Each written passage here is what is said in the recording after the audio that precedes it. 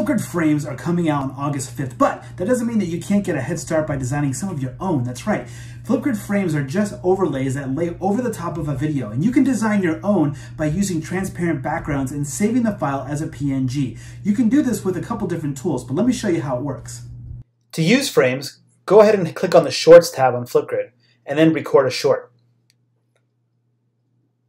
Hey, now all you need to do is you need to go ahead and hit Photo Sticker, and then you can add your custom sticker right from where you have it saved. Move it around anywhere that you'd like and resize it, and then you're ready to record your video. So we've got a few frames that we're going to share with you directly on our website, but we'd love to see what you're creating. Adobe Spark is a great tool to use to do this. Make sure you're saving it as a transparent background. All right, guys, we'll see you next time.